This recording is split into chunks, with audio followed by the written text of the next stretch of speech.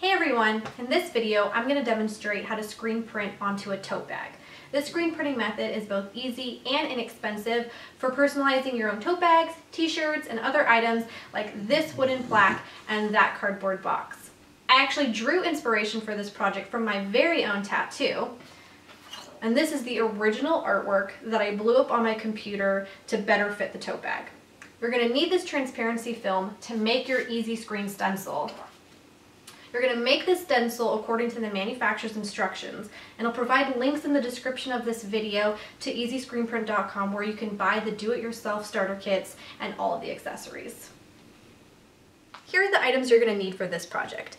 A white tote bag, and you'll want to iron out any wrinkles that it may have. It'll make it much easier to screen print.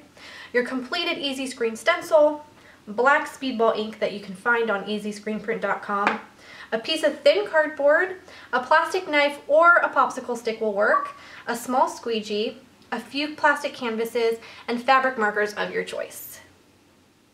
The first thing you're going to do is insert the cardboard into the tote bag because it'll prevent the ink from leaking through to the other side.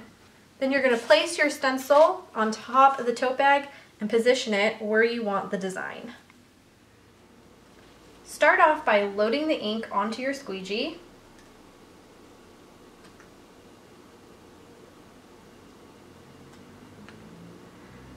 Then hold down your stencil firmly and start screen printing.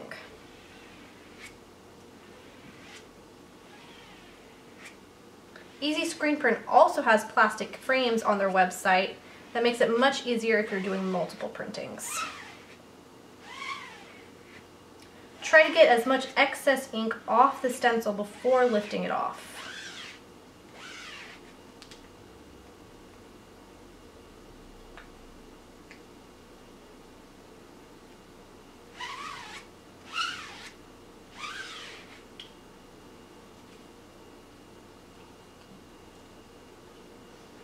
Be sure to check all four corners to make sure the ink has gone all the way through.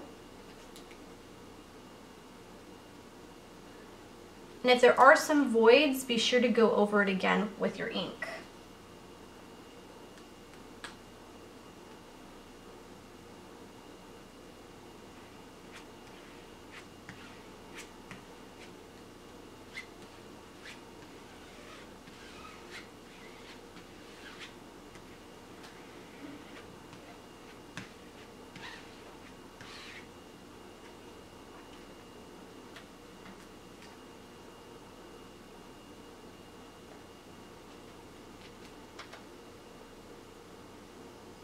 Once you've made sure the ink has gone all the way through, then you can completely lift off your stencil.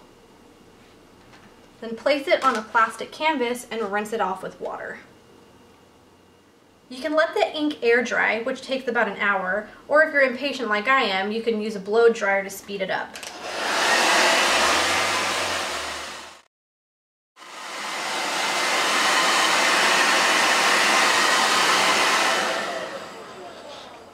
Once the ink is done drying, you're going to want to iron it with a regular household iron to really set in the ink so it doesn't wash off if you ever put it in the washing machine. And this is when the fun part begins. You can start coloring.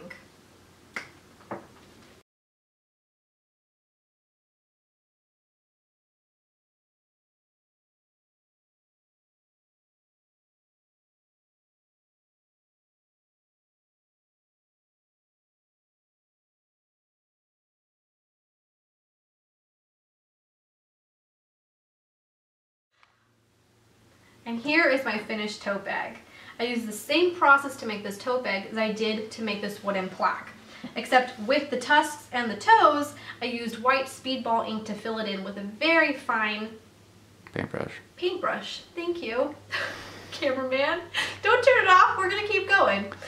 I then, once that was all dry, I sealed it with a coat of polyurethane. If you want to get fancy like I did, I painted the sides of it black to really make it look nice. Now this project, the cardboard box, was a lot of fun. I used 4 different stencils. The first one being this black elephant that's the same exact design as this, except I blacked it out on my computer before I made the stencil. And then this also has a giraffe stencil, zebra, and a leopard print. And I printed all of the sides of the box And to finish it off, I painted the sides of the top with green.